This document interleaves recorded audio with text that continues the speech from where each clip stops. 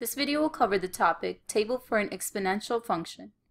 Exponential function is a function whose value is a constant raised to a power.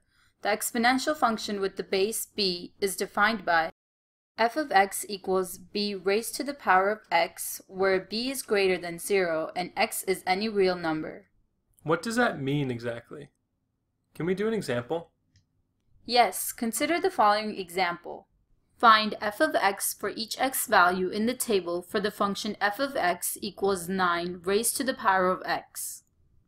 The table provides us with the inputs of x, and we have to find the outputs, which is f of x, for that specific value using the equation f of x equals 9 raised to the power of x. Does that mean for the first one, we substitute -2 for x and solve the equation for f of x? When we substitute -2 into the equation, it results in 9 raised to the power of -2. Using the negative exponent rule, we can rewrite the expression of 9 to the -2 as 1 over 9 squared, which results in 1 over 81. What do you think is the next step? Well, since -1 is the next x value on the table, we substitute -1 for x in the equation and solve for f of x. Yes, when -1 is substituted in for x in the equation, it results in 9 to the -1, which can be written as 1 over 9 raised to the power of 1, which results in 1 over 9.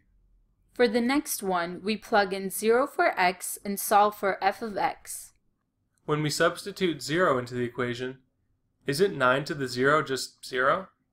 No, because according to the exponential rule, any number that is raised to a power of 0 equals 1.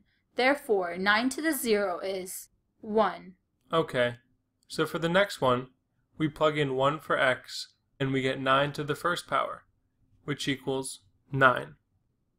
That is correct. For the last number, which is 2, we substitute in 2 for x in the equation, which can be written as 9 squared, which results in 81. Okay, that makes sense. I think I understand this topic, but let me summarize it to get a better understanding.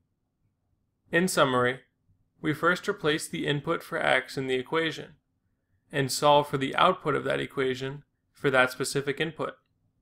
That's correct. It looks like you understand the topic, Table for an Exponential Function.